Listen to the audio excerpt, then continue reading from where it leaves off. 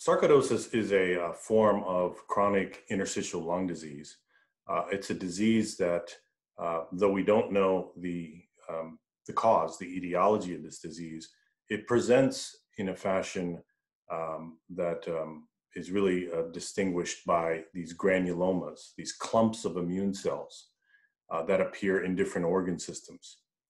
These immune cell clumps are largely driven by CD4 cells, and 90% of sarcoidosis patients exhibit these granulomas in the lung.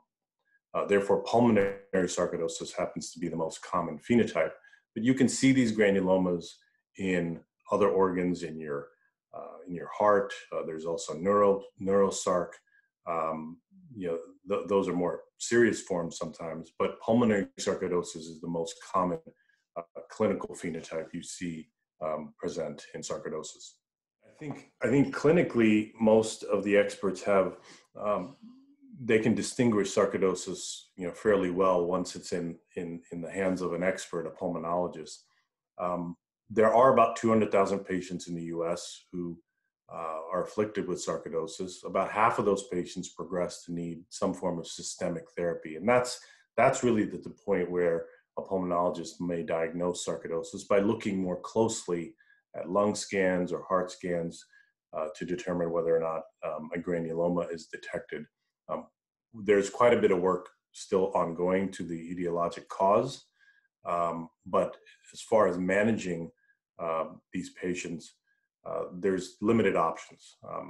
Quality of life for these patients, you try to manage their cough and shortness of breath, mostly by using steroids. But I think the real danger in these patients is those patients that progress to become more fibrotic.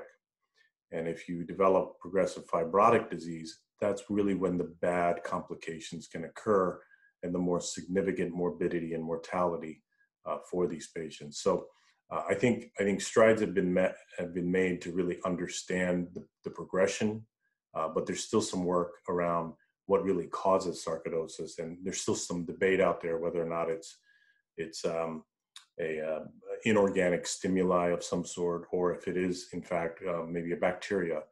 There's different investigators looking at this, but the presentation is rather stark, and the thing that really gets a lot of the physicians understanding how to treat this disease.